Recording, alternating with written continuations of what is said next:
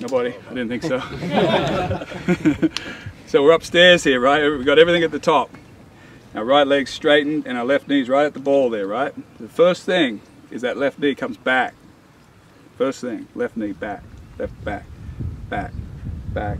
Right elbow's in against the rib cage. Bang, okay?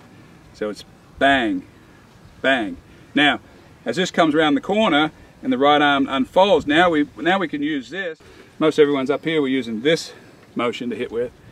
As I come up the ball, I'm up, I've created a sling, now I get it against me, now I can use that motion.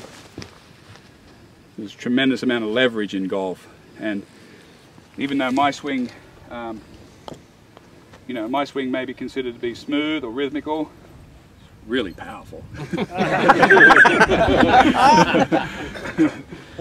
So, I've made a career, a living out of having leverage, right? I know where the leverage is.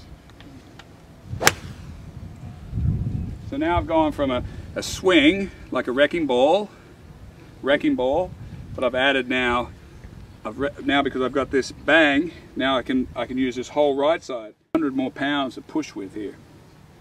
A lot of people are going this way when they hit. They're going up or down. So, it's very important, obviously, that we would get more time, but need a few more. So my first thought, I'm up, bang. My feet are still on the ground, flat on the ground. I'm not going anywhere. Bang.